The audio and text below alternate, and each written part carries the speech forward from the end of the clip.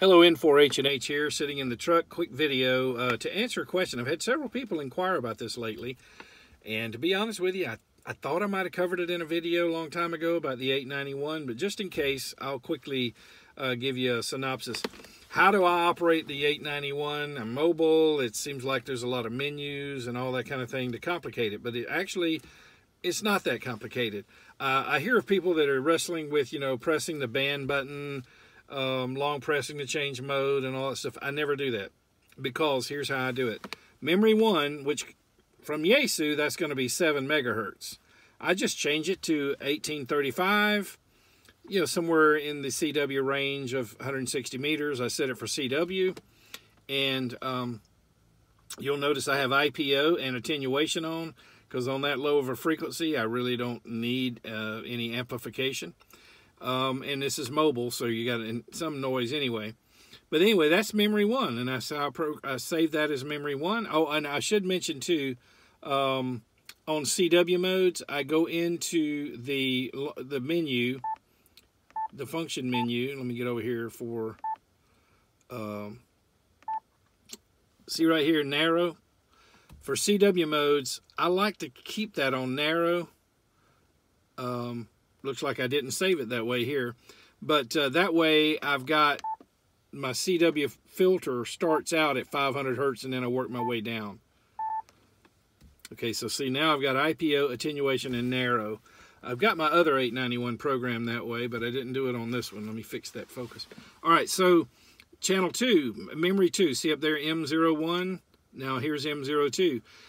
Lower sideband, IPO, attenuation, 1880. There's some guys that hang out there sometimes at night for a rag chew. Cool guys. And then I've got memory 3 is 1885. Notice AM, IPO, attenuation. And memory number 4 is 3535. Again, that's an area of CW in the 80 meter band. Notice I do have the narrow saved there. I don't have attenuation. When you narrow the filter down, like I usually do, to 50 or 100 hertz, the width here, see it starts at 500 there. I usually narrow that down to 50 or 100. When you do that, on the 80 meter band, 40 meter bands, as you start getting higher in frequency, you might need a little bit of amplification. But again, depending on the noise level, I may or may not attenuate. Always use IPO first. If you've watched my videos on this channel, you know always use IPO before attenuation. IPO helps your selectivity. So memory 4, now if you tune away from a memory, you'll notice the memory number changes to MT. Or if you make a change, by the way, that is a change that is different than how it came up in the memory, you'll see MT, memory tune. Now I could tune away, work another station, and then when I'm ready to return to memory mode, I tap the multi-knob and you'll see the cursor moves back up to MT. Now watch what happens when I turn the multi-knob. It returns me to memory mode, and it returns to whatever the frequency was that I started out with before I turned the VFO knob. So there's 3535. Then I have some popular sideband frequencies. Good group of guys in there late at night in the southeast on that one. Good group of guys in the mornings on that one in the southeast. And then there's AM, 3885, typical AM frequency. And then here's memory 8, 7.032. SOTA, summits on the air stations tend to go there. So again, narrow mode, IPO, may or may not do attenuation depending on the noise level. And then there's a lower end sideband frequency. Notice IPO is on. Noise breaker's on just because I'm in a truck and I do have ignition noise, and so I left it. I also saved that on. And there's South Cars, another sideband, and then here is a popular AM frequency for 40 meters. And then there's 30 meters. I just put one in because it's all CW. 20 meters, 14062, typical for summits on the air stations. 14347 sideband, that's a typical frequency for SOTA stations. And then there's an AM for 20 meters. There's now we're at 17. There's a popular CW frequency. IPO is enabled, but I probably, if there's this is mobile. If I was a base station, I probably would not use IPO this high up. You do need your RF amplifier. But again, narrow mode, because I want the filter to start at 500 and then I can lower it, the width. Then there's a popular sideband USB frequency, and then there's an AM. And then here's 15 meters CW. Again, a Summits on the Air frequency, you know, popular with Summits on the Air. And again, IPO only because I'm mobile. If you're base station, you're probably going to want to run that without IPO.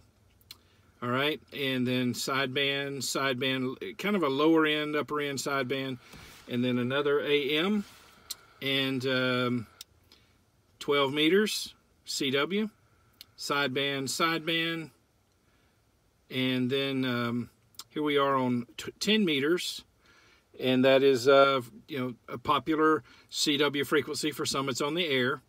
28.062. Again, I'll probably, if I'm on a base station, I'm probably not going to run IPO. Then there's a calling frequency for 10 meters sideband USB. And then I just put in a few other frequencies that are popular, and then an AM. So I'm now on memory 31. This is the FM portion of 10 meters, 29.600 FMs, simplex. And then there is 29.620. That is FM with set for repeater offset and 100 hertz tone.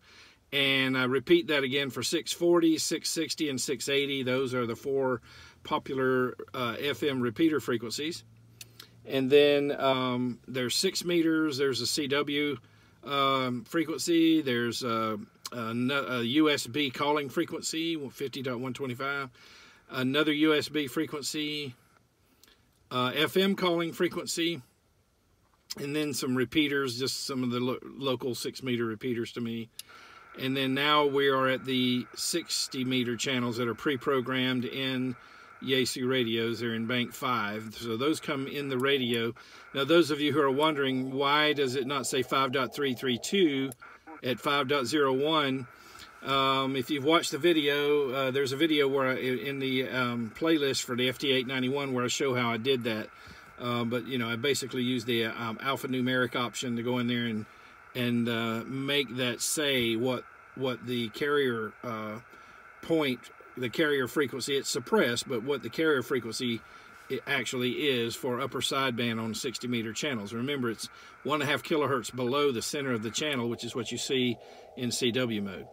So then, after all of that, it starts right over. So, for example, if I want to go to 40 meters and I tune around, I find a CW station, see MT now, memory tune.